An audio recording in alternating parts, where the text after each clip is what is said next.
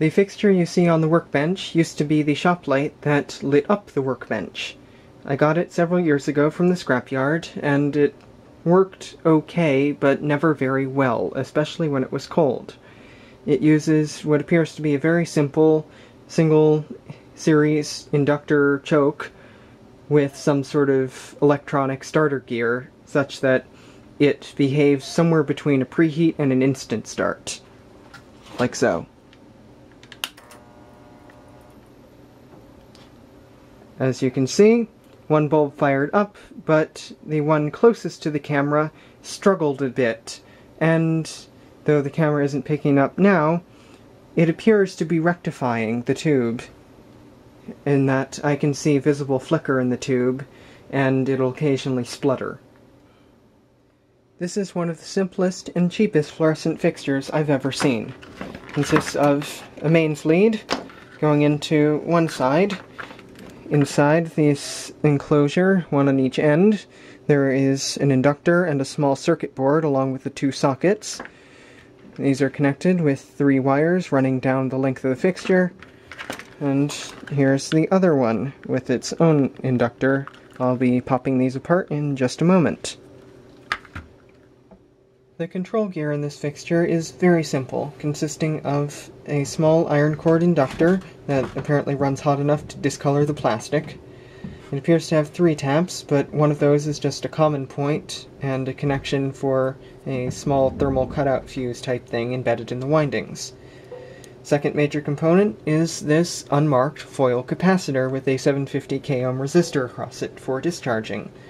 Third main component is this tiny circuit board that serves as an electronic igniter for the lamps. It has 1 diode, 2 resistors, 1 green capacitor, 1 blue component that I'll need to take a closer look at, and a transistor. From how the fixture starts up, it appears that when power is not applied, the transistor quickly interrupts current and lets it flow again in the inductor, causing high voltage pulses enough to strike the lamps. Once the lamp is lit, the transistor turns off and allows the full line voltage to drive the lamp. Because of the sputtering, flickering, rectifying tube, the fixture's general reluctance to start, even in reasonably warm ambient temperatures, and the lack of visibly damaged parts to aid in troubleshooting, I have decided to gut the fixture, leaving just the sockets and some of the wires, and replace it with one of the 2 lamp magnetic ballasts I retrieved from the scrapyard. I chose the ballast that originally ran the innermost 2 lamps in the original fixture. This was the first one I tested in the previous video, and I came to this decision simply because its circuit has a broken socket that I would not really trust to hold a tube up in the air without dropping it. I've mounted the ballast on top of the fixture because it's too wide to fit between the lamps down below. Drilled 2 holes to bolt it down, and 2 larger holes to allow the wires through. Here you see the bolts holding it down, along with on this side, a pair of green wires going to one tube end, a pair of red wires going to the other tube's end. This got a black and brown, though the brown's supposed to be white here, going to the mains, and a pair of browns, which actually should be yellow, going to the other pair of tube ends. Wired the sockets on both sides. Green, green, red, red, and the 2 yellow browns in parallel on this side.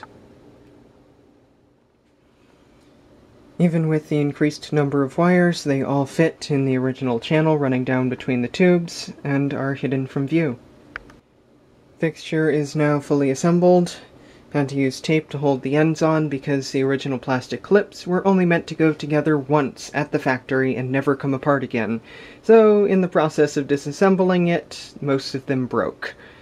But the tape does a good job, the ends aren't going anywhere, and it holds the tubes well. And now for a test. Fires right up. No sputtering, no nonsense.